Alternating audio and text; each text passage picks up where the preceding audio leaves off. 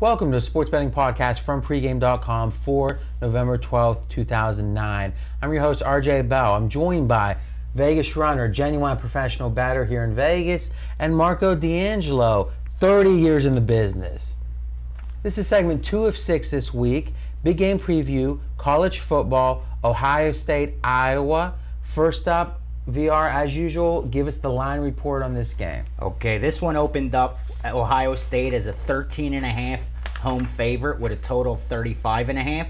As of today, you could find the number anywhere from 16.5 to 17, and the total's 36. So a lot of money coming in on Ohio State. Okay, so we talk about this is when money comes in on a public team, it could be a legitimate position or it could be trying to get ahead of a big move and then buying it back. So here we really don't know which one it is. Correct. Okay, and just to be clear, is the Iowa quarterback status was known when this number opened, right? Yeah, when this line came out at 13.5, it's just the wise guys thought they didn't adjust enough, and obviously they got down. So what's important is not to say, oh, that line moved because of the quarterback. No. They knew about it at the open. They know about it now. Absolutely. Okay, so Marco, when you look at this game as a handicapper, what is the one factor that jumps out at you? To me, I don't know if Iowa can even score a point in this game. Based on the way they played last week, once Stanzi left the game, they were horrible. And Ohio State has one of the best defenses in the country. 7 of 10 games this year, they've held their opponents to 14 or less.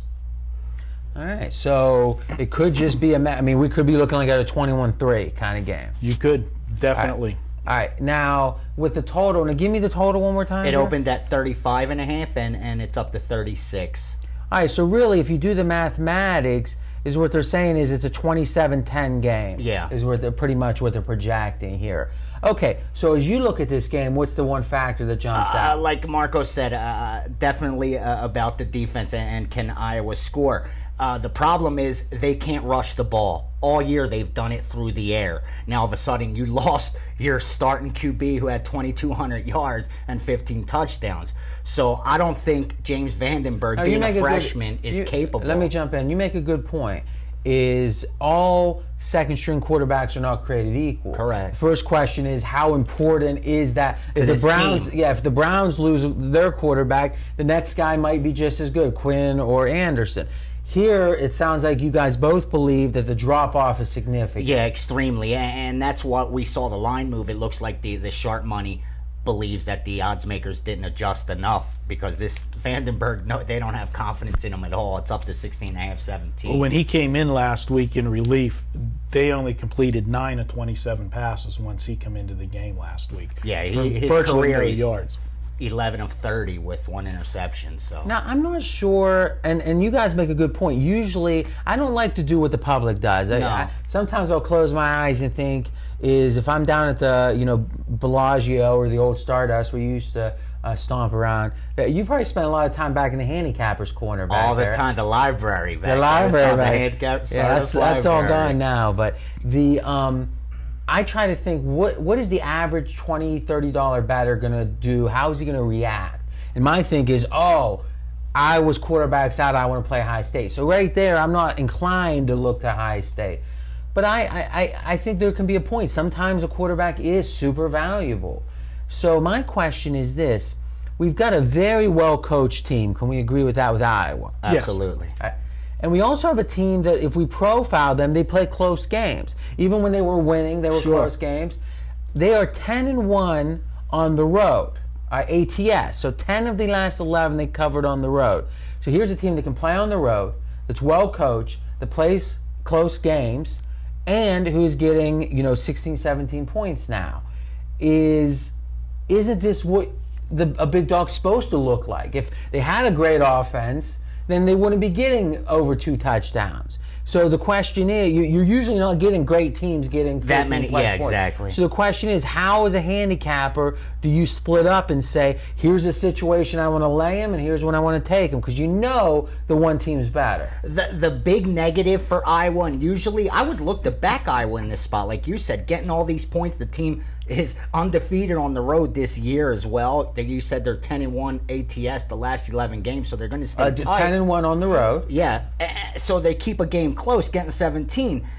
The problem is they suffered their first loss last year. See, I disagree with that. And when now, you let me knock jump out in. a BCS. See, I was ready for this one. This is one of Marco's pet theories, angles, which is whenever a team loses its expectation or it's disappointed by what its goal was, might be the better way to say it, the next game's troublesome because they know they're not going to reach their goal.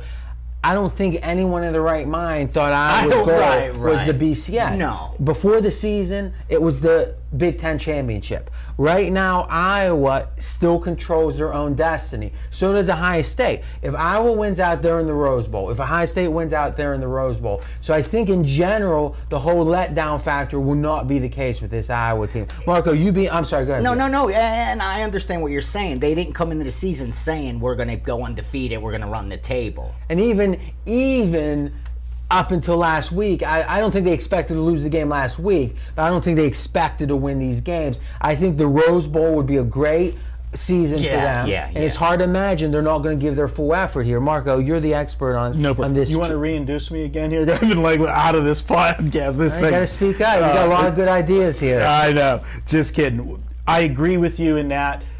The one thing, I want to jump back to one thing you said earlier about looking for the dog in the injury, the value. The one key that you look for in a team like that, Iowa does possess, and that is you need to have a good defense that can step up and pick up the slack for your offense. And Iowa's defense has played good ball all year. I mean, they went into Penn State also earlier this year and handcuffed Penn State just like Ohio State did last week. So you have that element. You do have still the run for the Rose Bowl, so their expectations can't be totally gone. But this team has to be a little bit disheartened that not only do you... Oh, disheartened. Okay. Write that one down. I don't know how. To lose their first game and lose their leader in the same game. That's an interesting point. That injury, now, I saw today, and again, we're taping Wednesday, he might be back for the bowl games, is what they're saying. But again, they have lost their leader, and that could be a source of disappointment. That's a very good point. Speaking to the sports books, as of right now, they have been getting balanced action since the line's gotten to 16, 17. It's not totally one-sided, Ohio State. They are getting enough Iowa right now because it is a lot of points for a Big Ten team to be getting. If you remember, a couple years ago, Oregon was in the same exact situation. They were undefeated, rolling along. They had that quarterback Dixon that was mean. He was a Heisman candidate. All right. And they lost him, and Arizona. In their season unraveled on them. It's a situation. It's tough. All right. So let me jump in here. A couple stats. We were talking about the total.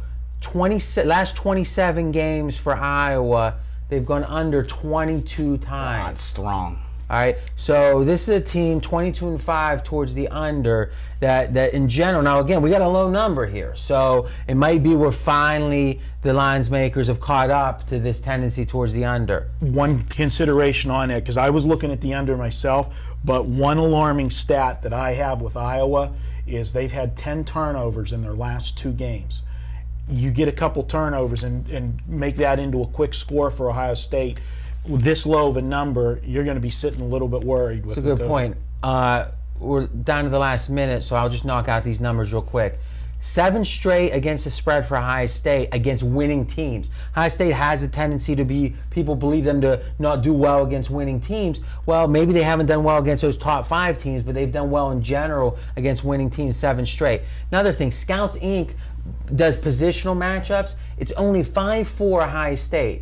So you got a 2 touchdown or more dog that, other than that quarterback position, they're saying is a pretty even game. Sure. That's kind of interesting. And all right, I think that's good. All right, so good stuff. Next up, we're going to be previewing another college football game. And remember, you can actually download all of our audio podcasts at iTunes. Just search for pregame.com, or you can actually go to pregame.tv and see all of our videos.